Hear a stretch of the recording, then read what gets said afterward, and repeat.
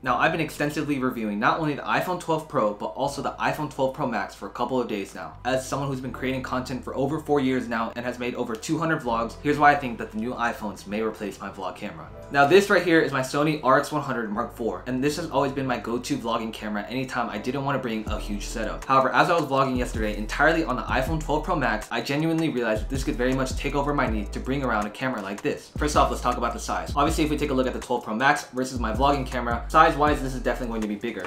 However, if we take a look at the iPhone 12 Pro, I would say they're relatively the same size, given that this is much more slimmer and can slide in my pocket. However, that's not the only reason. As I was vlogging like this yesterday, holding my phone horizontally, I realized it's much less intrusive than walking around with a vlog camera like this. People worry less if they see someone holding a phone like this rather than seeing someone film like this or with a bigger rig like my Sony a7 III. This not only allows you to bring a great camera into smaller functions, whether it's at sporting events, concerts, things like that, but it also allows you to be much more discreet while you're shooting content that won't intimidate people while you're walking around. It's obviously going to be much easier to vlog because all you need is your phone. You don't need an external microphone or a tripod or anything like that. My second reason is all about the lens system. Anytime I vlog on my Sony a7 III, I'm not only going to have to carry around a wide angle lens, but also a tighter zoom lens if I want to change my focal length. The process of having to change my lenses can be very cumbersome, but now that I have this triple lens system, essentially means that I no longer have to carry around 3 different lenses to get the shot I want. I have an ultra wide, a wide, and a zoom lens all in a single camera, which not only makes it very versatile, but allows you to change the composition of your shots so that you're able to get more cinematic footage all within the compact size of a phone.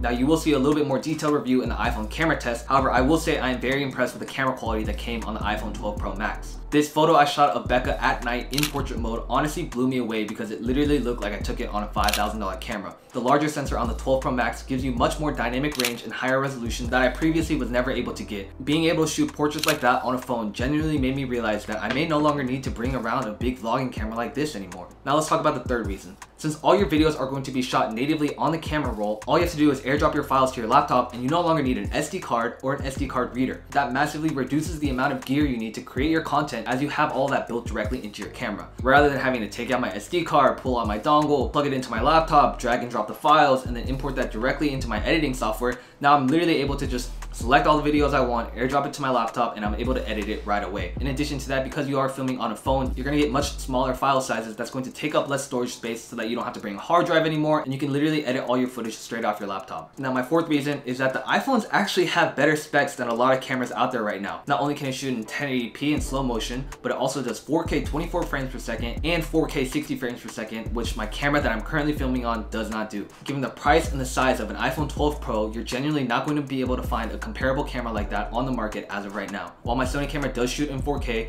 having the convenience of pulling out your phone and being able to shoot high quality content genuinely makes this camera basically obsolete. And my final reason why I think the 12 Pro is going to be better than vlog camera are the upcoming software updates with Dolby HDR Vision. In the coming months, Apple is going to announce new software that will allow you to film in Dolby HDR Vision. Now, I don't know too much about it because I haven't had a hands-on test of it yet, but essentially you're going to get crisper colors, better audio, and overall your entire video quality is going to be much more improved. The future of smartphone filmmaking is here, ladies and gentlemen, with the iPhone 12 Pro and the iPhone 12 Pro Max. If you enjoyed this video, guys, please make sure to drop a like down below. Comment if you guys think I should entirely switch over to vlogging on my iPhone. And as always, guys, stay gold.